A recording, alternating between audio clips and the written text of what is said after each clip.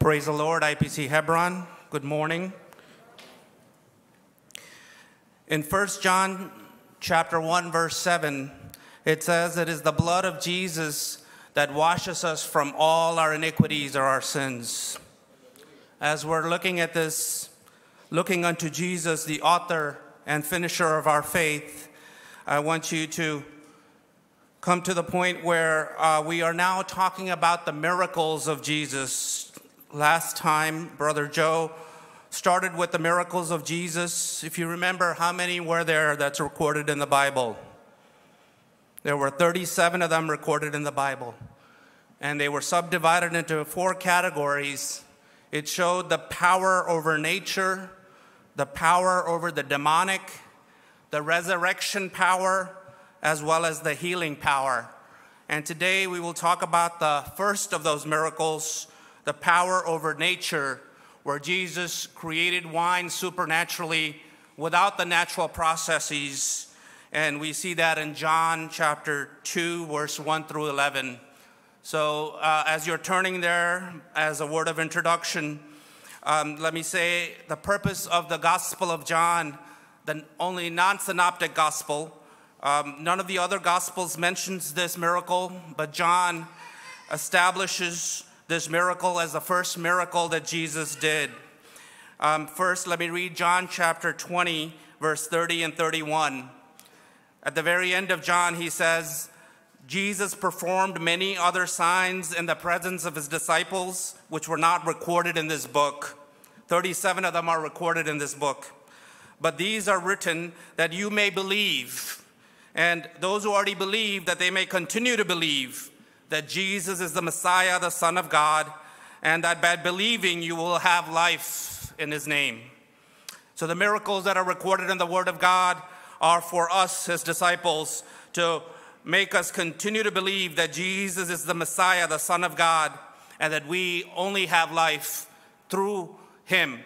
The blood that he shed on the cross of Calvary is the only way for our redemption. So today's sermon title, Jesus' first miracle, wedding in Cana of Galilee. But it's not just a supernatural miracle that took place. There might be quite a bit of symbolism of the marriage supper of the Lamb that is yet to take place. So please keep that in mind as we study this portion. You first have to understand a few things about Jewish weddings. As it was tradition, there was a betrothal ceremony that took place where the bride and the groom, with the family's involvement, agreed to get married.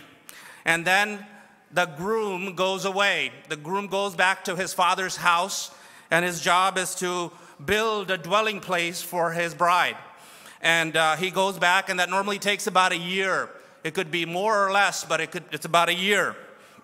And the bride price is paid to the bride's father for the loss of their daughter.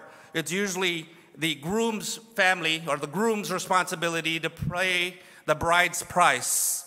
And then after many months, it would be quite unannounced as to exactly the time, but with much fanfare, we see that the groom along with his groomsmen are coming with great noise and celebration, and he is coming to gather his bride. And we see many stories in the Bible that talks about the different aspects of this. We know about the 10 virgins, as they were not, 5 were prepared and 5 unprepared when the groom was coming back for them.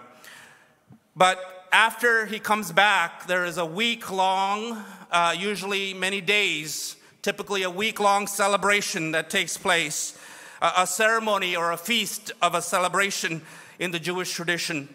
And that is what we'll learn about today in the wedding that took place in Cana of Galilee. So it foreshadows, as I said, the wedding supper of the Lamb, the ultimate union of joy, the great banquet in heaven that we're all eagerly waiting for. So let's go to John chapter 2, verse 1 through 12, the wedding at Cana. I know even the young kids here are very familiar with this. And see what stands out to you as I'm reading this. On the 3rd day, there was a wedding at Cana in Galilee, and the mother of Jesus was there. Jesus was also invited to the wedding along with his disciples. So we see a wedding taking place in a nearby town of Nazareth, only a few miles away. And both Jesus' disciples, we see later his brother, sister, mom are all invited. When the wine ran out, the mother of Jesus said to him, "They have no wine." We have a problem here.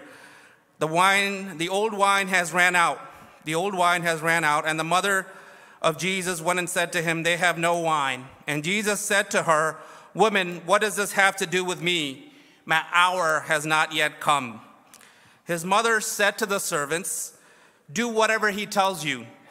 And in my study, I was seeing that this is the last actual word spoken by Mary. Do whatever he tells you. Do whatever he tells you is what Mary says. Now to the servants. Now there were 6 stone jars, water jars that were for the Jewish rites of purification, each holding 20 or 30 gallons. So easily 120 to 180 gallons, right? And that was used as water for purification to wash before they would go into worship or wash before a ceremony. And Jesus said to the servants, "Fill these jars with water," and they filled them up to the brim, not just halfway, but to the brim.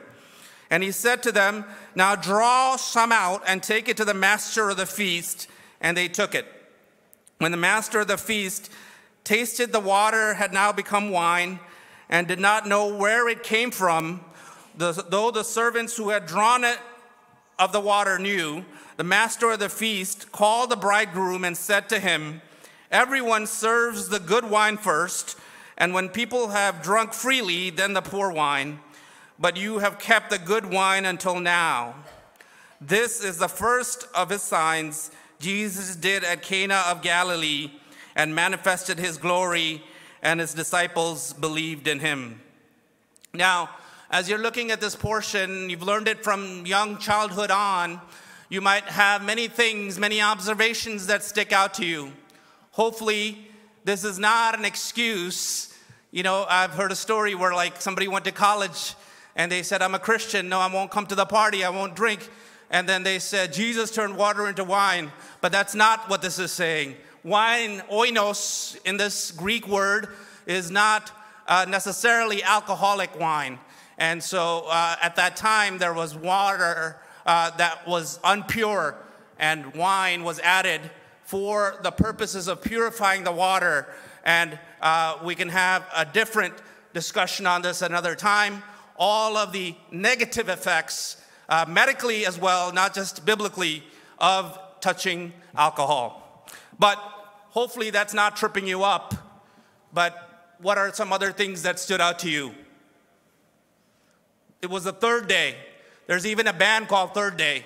The third day is when the resurrection happened, right? 6 stones of water jars, stone water jars that were used for the Jewish rites of purification. Maybe that stood out to you. Do whatever he tells you is what Mary, the mother of Jesus, who already knew about his divinity and his messiahship, said, just do it, just do what he says. And when Jesus says, "Women, what does this have to do with me? My hour had not come yet," you might think that Jesus was always thinking about the Father's plan for him rather than his earthly plans at the time. Maybe Mary was saying, as the oldest son, "Can you find some wine?" But Jesus was always thinking about the will of the Father and the earthly will. Fill the brim to the very top, so there's no doubt it was not anything but water. And we'll see what the spiritual meaning of that is. You have kept the good wine until now. You have saved the best for last. So you'll see an old wine and you'll see a new wine. The old wine, what does that represent? And what does the new wine, which is Jesus and the blood of Jesus, represent? And this was done to manifest his glory so that the disciples believed in him. Those are some observations that I had. Clearly, if you look at the science of this miracle, you could see that H2O, hydrogen and oxygen, was changed to sugar and carbohydrates And this was certainly something that is not something that any of us could do, turn water into wine just by not even speaking to it. It just happened, right? It shows the Creator God with His authority over time, space, natural processes, with ultimate power over the laws of the world. And so we can all agree that Jesus manifested His glory through this sign, as it says word for word in chapter 2, verse 11. He was able to transmutate this water into wine, and that showed His divinity over nature. He was able to change the color, the taste, the smell, and also the way it looked and felt to the person that is the master of the ceremonies. And he's saying, this is a very good wine, the best that has been served in Israel. So we see that he's able to create wine out of water without going through the natural processes of planting a wine and then waiting many years for it to produce grapes, being a husbandman and taking care of it and taking out the thorns and the thistles and taking care of it through the natural means, plucking the grapes and then having to press it down to produce grape juice, and the processes of natural man. Jesus was able to overcome that without even speaking to it, and it just happened because He desired it, right? Without touching or commanding it, we see that it was done.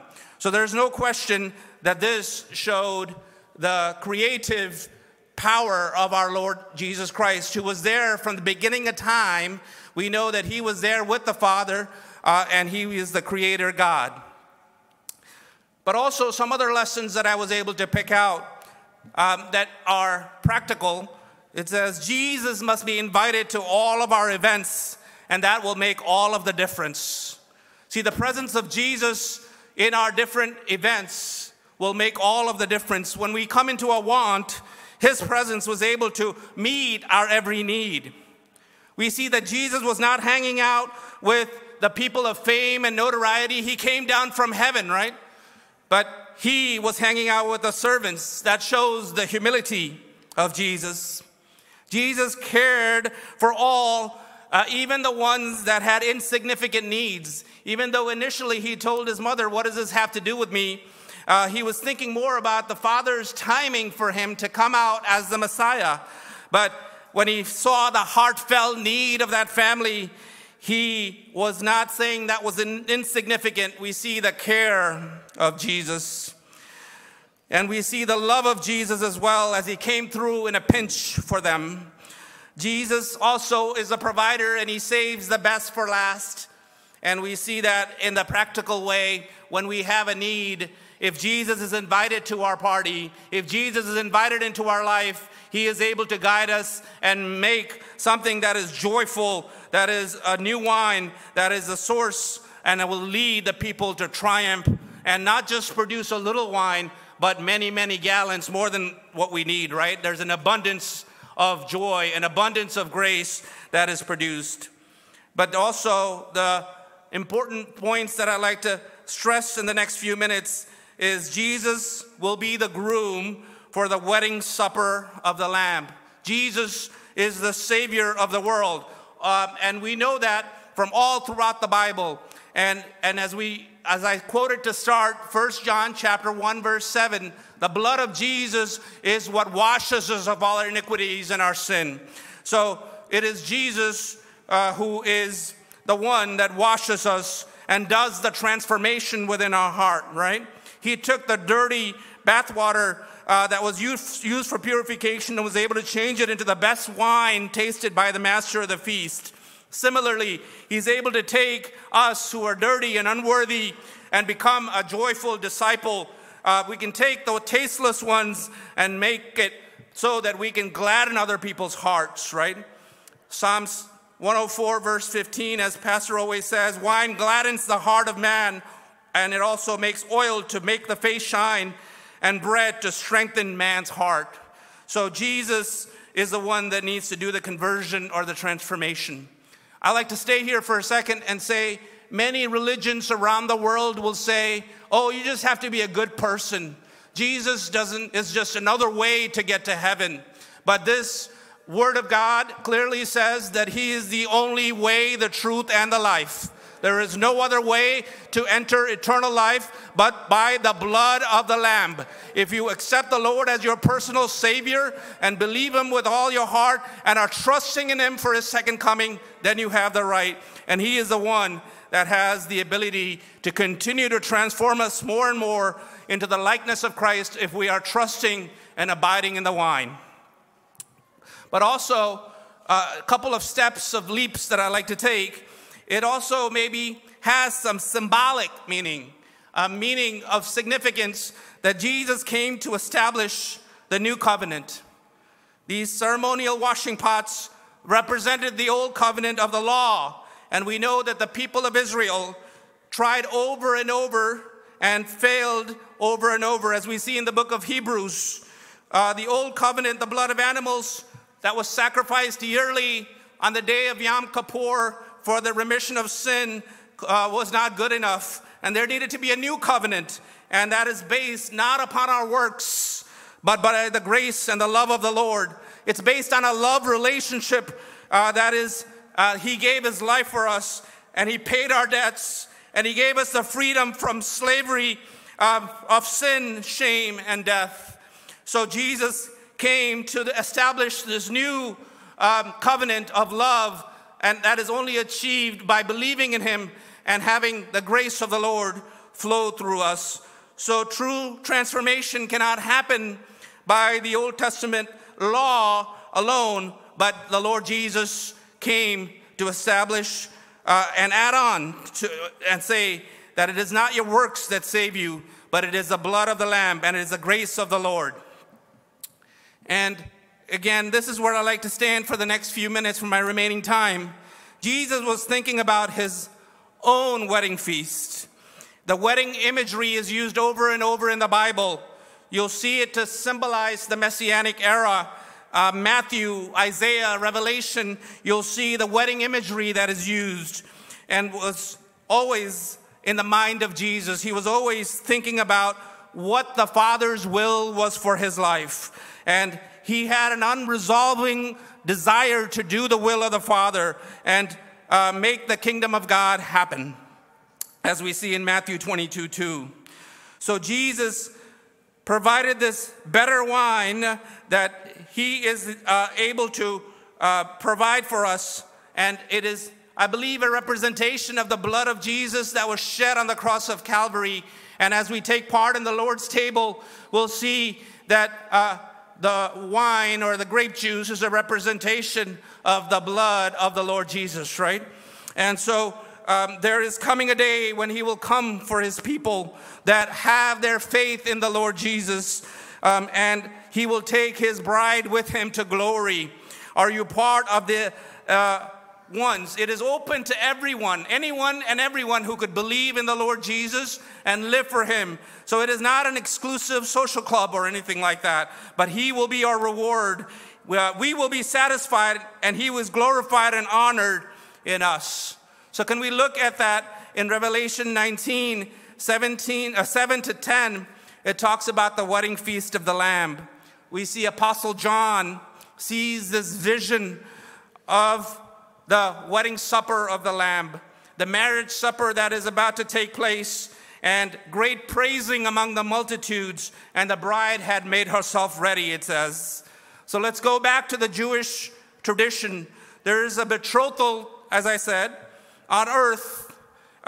We and every other believer, any human being that puts their belief and faith in the Lord Jesus Christ as the Savior of the world and decides to live according to his principles and love him and abide in him, he has the right to be part of this wedding supper of the Lamb. And that betrothal has already taken place. The bride's prize has already been given, because the Father sent his only begotten Son, and he's already paid the price by the blood of Christ shed on the bride's behalf. The Father God has already paid the price, the bride's ransom, the bride's prize, and he has already accomplished this. So before the rapture, anyone that has not accepted the Lord Jesus as your personal Savior and decide to live for Him, now is the opportune time. If you're not part of this betrothal, now is the time to be part of this betrothal. The second step is the appearance of the bridegroom. We see that the groom will come, and he will come with his groomsmen, as we said earlier, and may come with a lot of noise. But that representation is a representation of the rapture, where Christ will come at the trumpet sound, and he will come to claim his bride and take her to his Father's house. His Father's house is where he will take us. And so that is yet to take place. And the things all around the world are showing that that can happen today, that can happen the next moment, that can happen anytime. Yeah, amen. The bridegroom appearance can happen anytime. So if you're thinking you can live any way you want and are not in serious commitment in your betrothal to Christ, now is the time to come back, because the bridegroom's appearance is at hand. The signs all around the world clearly show that. And then there is yet to be a marriage supper of the Lamb that will take place in heaven. That I was reading was between the rapture and the second coming, during the time of the tribulation on earth. The timing of that, I'm sure scholars could argue about. But there is definitively a marriage supper of the Lamb. And only people that are invited are the ones that will be taken up at the rapture, and the Old Testament saints that have died with him. And together we will have this marriage supper of the Lamb. This marriage supper of the Lamb is a glorious celebration of all who are in Christ. Revelation 19:9 says, "Blessed are those who are invited to the marriage supper of the Lamb." The marriage supper of the Lamb will leave all of his believers satisfied, and he will be glorified and honored by the marriage supper of the Lamb. And so the question is still, are we part of the marriage supper? So are miracles just there in the Bible? As you're studying the miracles over the next few weeks with us, I want you to think, yes, they are supernatural things that only God can do. And Jesus was able to violate the natural order and do something supernatural. In reality, what he was really doing was restoring the order in the way that it should be. He had ordered nature rightly. Amen. Revelation 21, verse 4 and 5 points us to a day when sickness and sorrow and sin will be no more, and death will be no more, because Jesus has made all things right. He will wipe away every tear from our eyes, and the bridegroom of Christ shall live with him forever and ever. Amen. So this is the blessed hope that we have. Yes, the turning water into wine was an amazing, amazing miracle that showed the power of Jesus over nature. But more than that, it's symbolic of what is to come.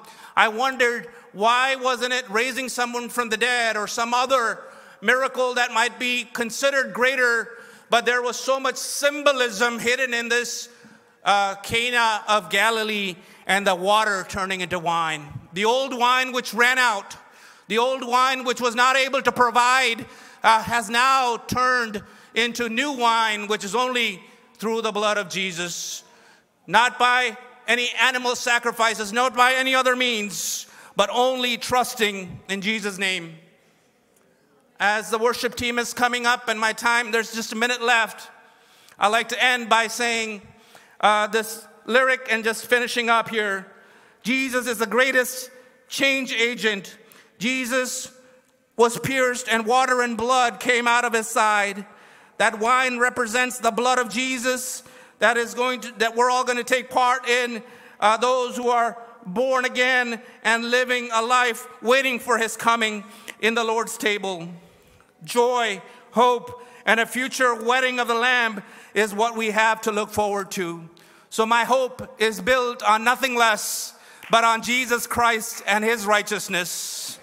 I dare not trust the sweetest frame, but wholly lean on Jesus' name.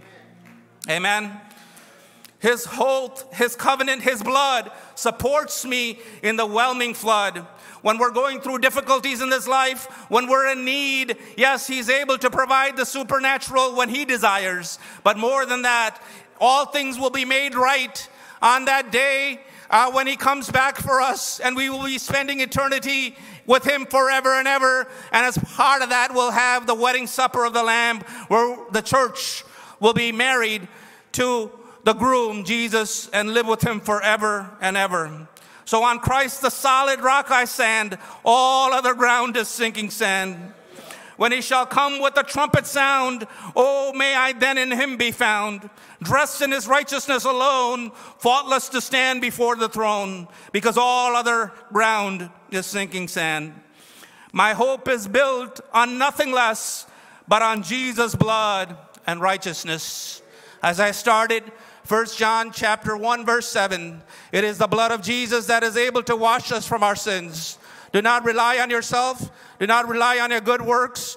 Do not rely on the misguidement of others that says that, oh, Jesus turned water into wine that you can imbibe. But no, this was just a symbolism of what is to come. So the next time someone tells you that, you have an answer to give. Yes, Jesus turned water into wine because I'm going to be with him forever and ever. He is a new wine, and I will be separated from the world, and I will wait for his rapture, and I will live for him as a bride of Christ, and eventually I will live with him forever and ever, and that is my goal. May God bless you all with these words.